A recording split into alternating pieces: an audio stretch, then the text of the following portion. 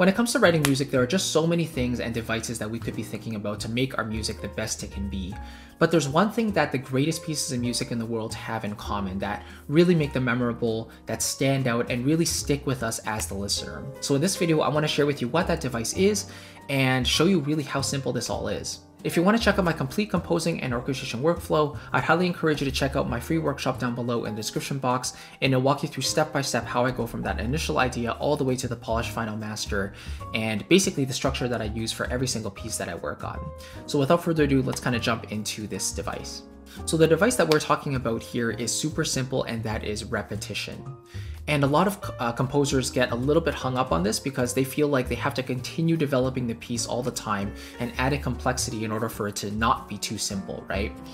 But what a lot of us fail to realize is that it's not really the continuation and development of musical material all the time that's going to let musical material stick in our heads as the listener. It's actually the repetition of initially stated material that really helps burn that into our head. And I think we know this innately, right?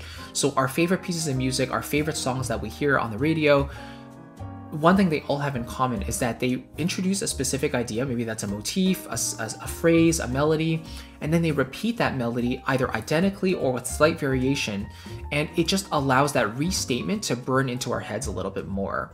And it helps us to really grasp onto it so that when we walk away from that piece of music, we can hum that material, we kind of know what it sounds like because we've heard it multiple times. So to use a practical example, let's say John Williams' E.T. flying theme, right? So we have da da da da da da da da. Now after that we have da da da da da da da. Those notes, like the da da da da da da, the second restatement is not identical to the first in terms of the notes. They're up a step, right? But the general structure, the rhythm is the same. And that's what makes it so important. So even just within the first like 5 seconds of this piece, da da da da da da da da, there's that first statement. We repeat that statement, da da da da da da da. It allows the harmony to change underneath, but it also allows the story and the melody to kind of lift a little bit higher. So that in itself, that repetition makes it so catchy.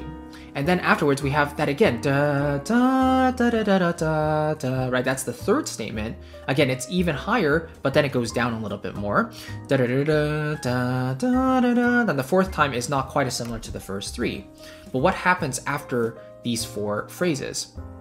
Well, then we get that first statement back again at the very beginning, do do do do do do do do, right? And this time it's in the strings an octave lower, so the energy is lowered a little bit, but it's the same musical material. Da da da da da da da da da da da da da da da da da da. So the very last note, that time it goes up instead of going down.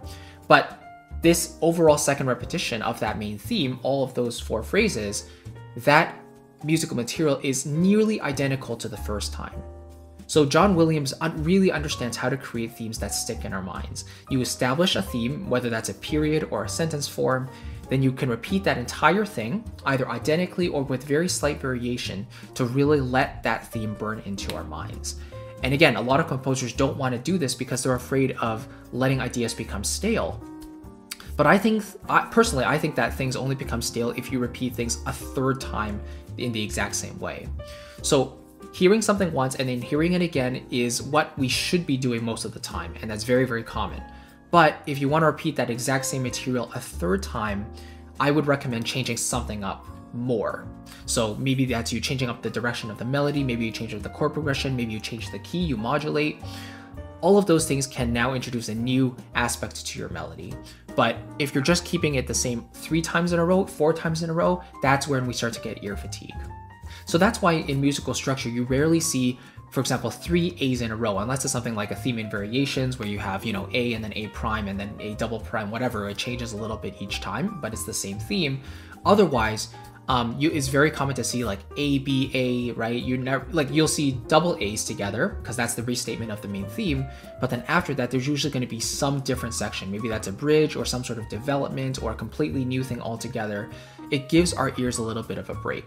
But I would recommend at least repeating the theme once if you can, because again, that's what's going to establish that theme more in your listeners' minds, and don't shy away from it.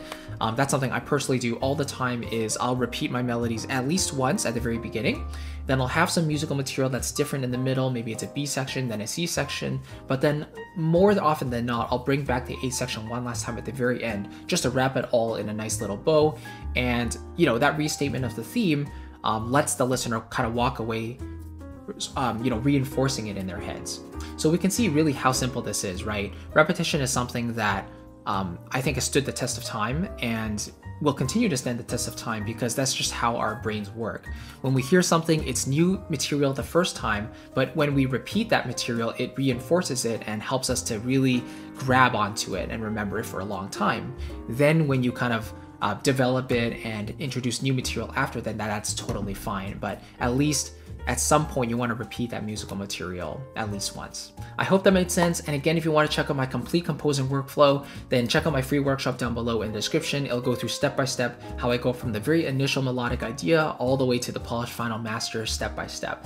And I'll show you my virtual orchestration roadmap as well, because a lot of people are interested in how I actually use my sample libraries, what I think about when working in my projects. So I cover all of that inside my workshop, and you can get free access to that down below in the description. If you want to check out another video helping you on your musical journey, click right here. And yeah, I really appreciate it. I'll catch you in the next video. I'll see you very soon.